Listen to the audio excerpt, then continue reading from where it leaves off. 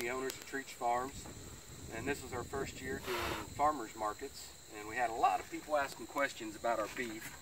And it seemed that the number one question they always asked was, is your beef grass-fed?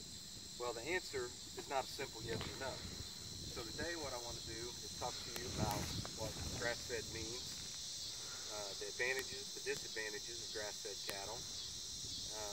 The cattle we're going to be talking about will be heifers and steers harvested for their meat between the ages of 12 and 36 months of age.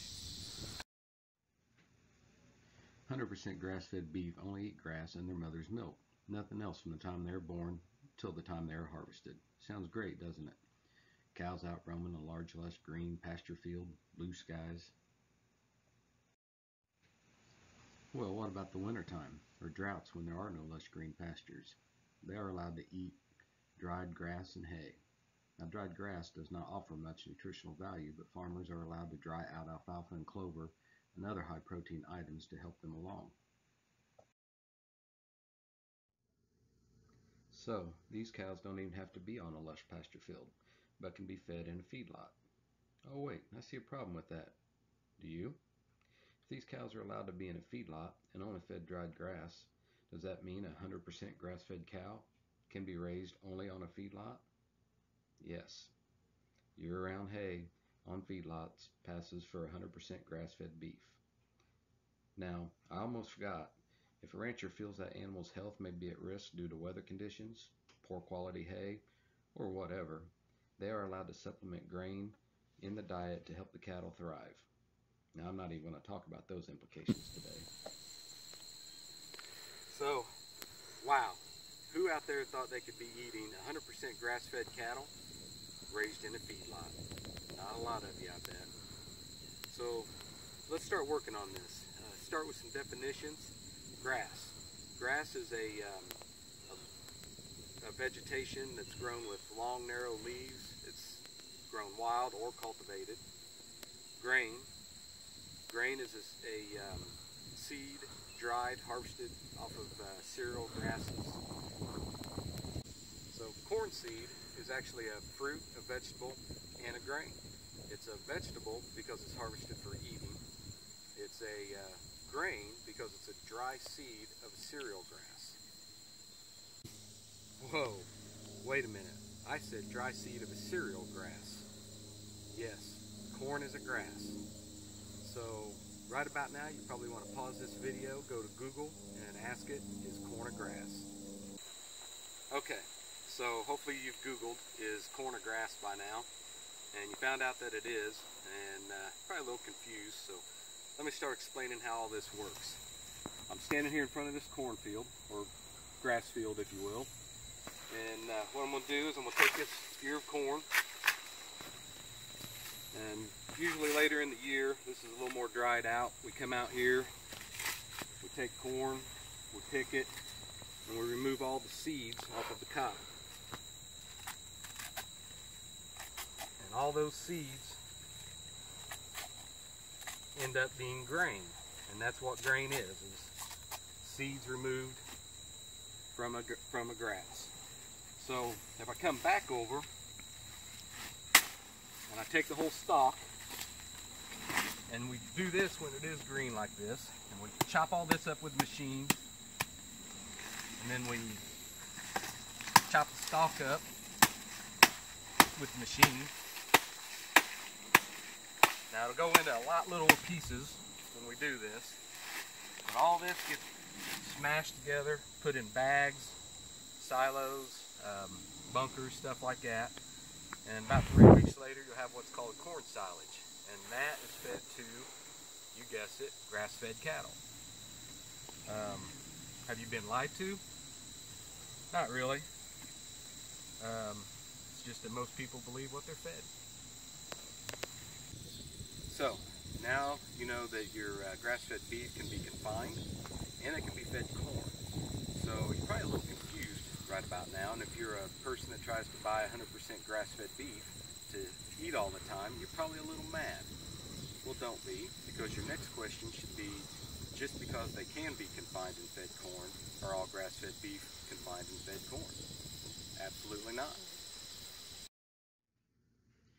There's only one study done so far I know of that actually compares grass-fed to grain-fed, and it was done by Texas A&M and done on Texas grass.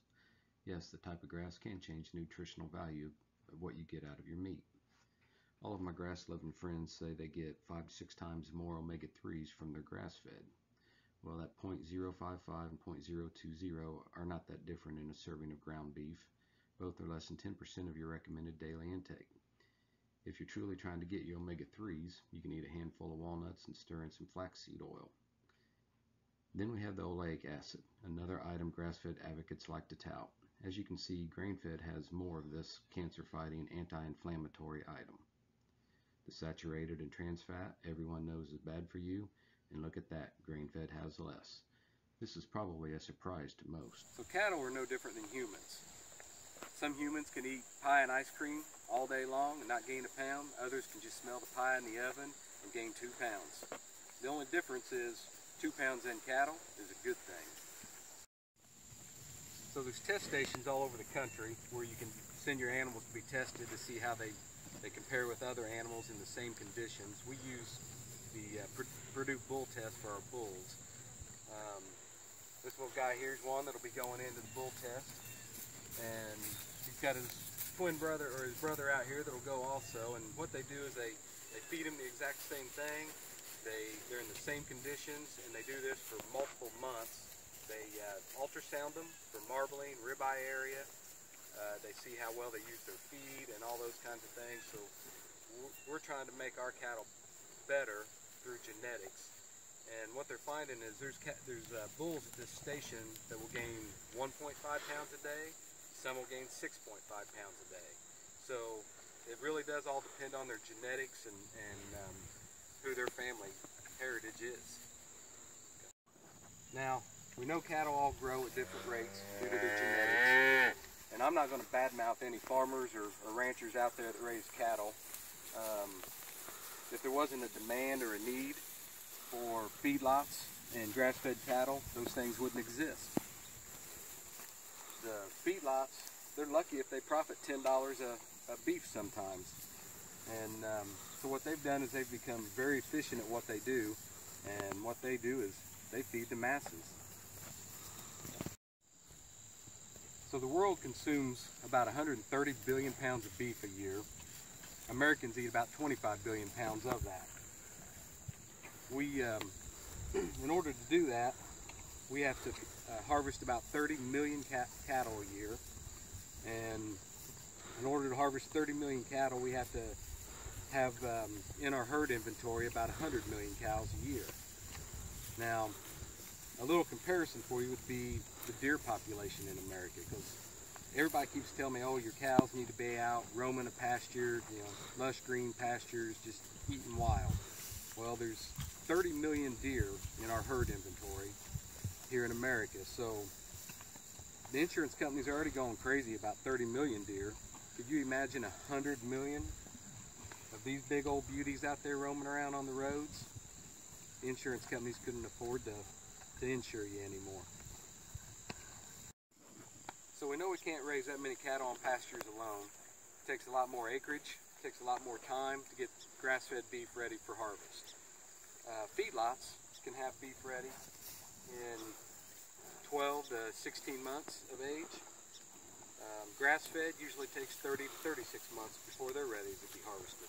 Now that's a true grass-fed animal that has only been out on pastures eating grass. Now USDA has a requirement for any animal harvested over the age of 30 months. They have to be handled separately, segregated from the other animals, and their specified risk materials must not enter the food chain.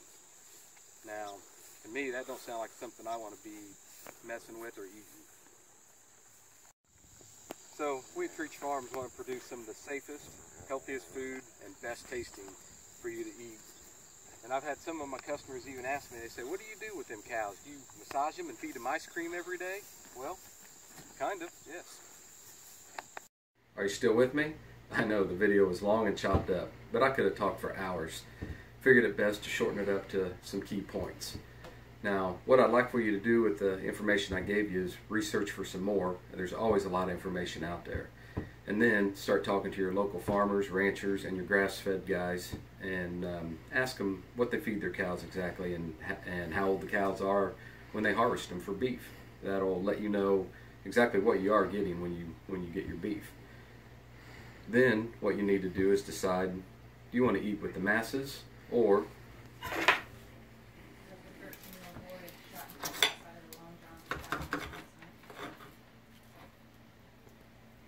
do you want to eat like a king with Treach Premium Angus?